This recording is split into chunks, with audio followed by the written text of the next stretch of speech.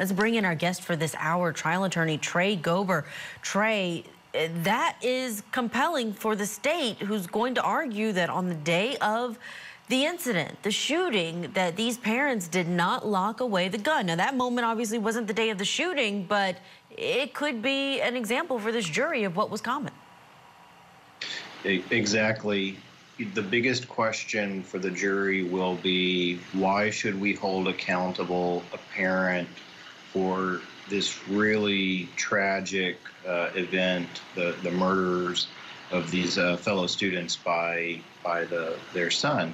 And the prosecution is doing an amazing job of lining that out with these witnesses that, in fact, you start to feel sorry for the shooter himself, because you can see that he's asking his parents for help and his parents refuse to offer that help, and then they give access to the gun to their son. And so you can absolutely see the prosecution coming together here. The prosecutor is doing an excellent job of presenting this case to the jury. Yeah, the text messages say a lot. The defense argued in James Crumbley's wife's case that he didn't know, or they couldn't prove, saying that the state couldn't prove that that's actually what the shooter meant when he said, "I was reaching out for help." And it doesn't prove that the parents knew he wanted help, but it's certainly probative and compelling evidence there inside of the courtroom. We do have to squeeze in a break, Tray, so stand by. We will have more from that witness on the stand and those messages that reveal what was going on inside of the Crumbley household. Next.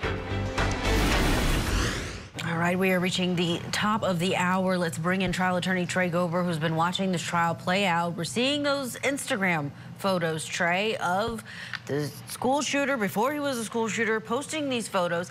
How does that go into the case against parents for what he's posting?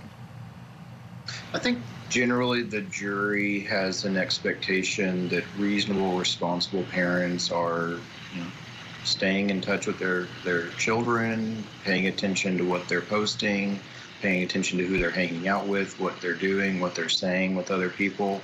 And so the fact that this information can be found by these investigators just goes further to show that it's not believable that the defendant, in this case the shooter's dad, just didn't know or couldn't have known. There were so many warning signs. It was so obvious for any objective person that's paying attention. And that's ultimately the standard that's going to have to be proved by the state, that is, an objective parent, given the same circumstances, would have acted differently. And I think the state's doing a very good job of laying that out for the prosecution. Tray, how do you feel about this being the father versus the mother? We've got two separate trials. Mother went first. She was already convicted.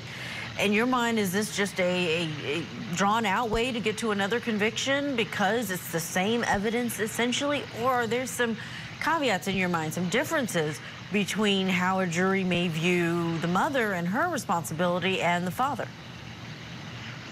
I think the case against the father is stronger than the case against the mother. Every defendant has their right to a day in court, so we can't fault the defendant for, wanting to take this to trial. Every jury is different, every case is different.